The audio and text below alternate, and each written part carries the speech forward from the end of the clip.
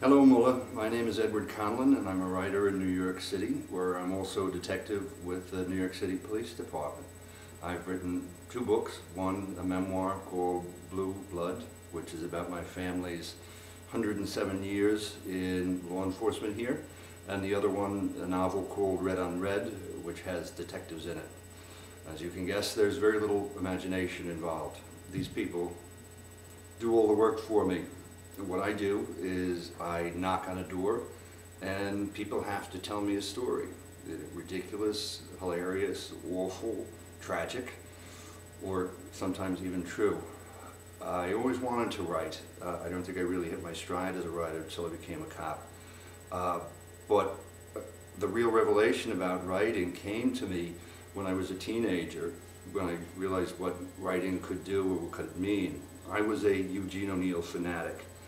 I read everything that he wrote and everything written about him. I used to carry this big fat O'Neill biography around with me for years, built muscles, and you know, his great plays are still great to me.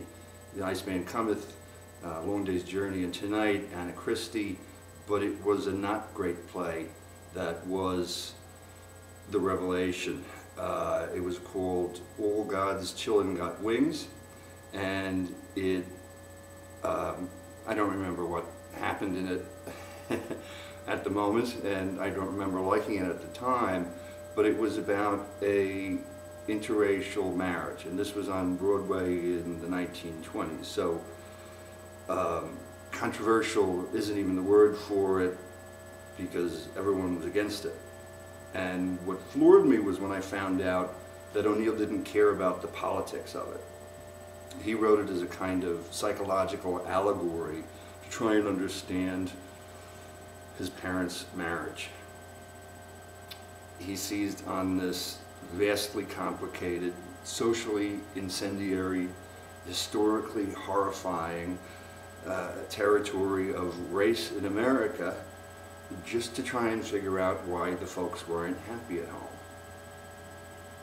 There's something grand about that, and something incredibly arrogant, awesome and awful at the same time, I guess you could say.